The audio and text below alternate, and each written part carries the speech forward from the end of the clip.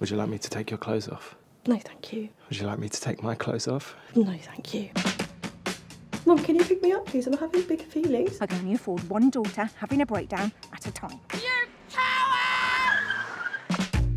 Well, the thing about Josie is that she's been experimenting with some ideas. Well, that sounds good. No, Dev. No, it's not. Maybe she'll spot me across the room and realise I'm the love of her life. Don't think so. Sometimes me and Mum forget you're even there when you're standing right next to us. Billie Johnson. I'm gonna marry that man.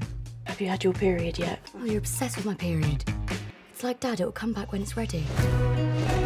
Dev's a fresh start. None of that old baggage from the past. Where did he take you today? His dead wife's grave. If you don't lock that girl down, you're gonna spend the rest of your life waiting for death to come so you can have another go in the next life. You're gonna be an incredible mother. We show these women no fear. Not Deb, not Josie, not Deb. Said Deb twice. At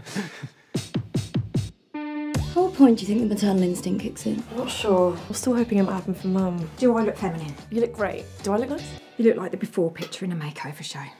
I guess we just have to remember that most people aren't wet for trauma like we are. The trauma's all we've got. I know. Getting pregnant with Josie was the worst mistake of my life, and not just because it was with Josie. Should I go? Sorry, I didn't realise you were still here. Showtime.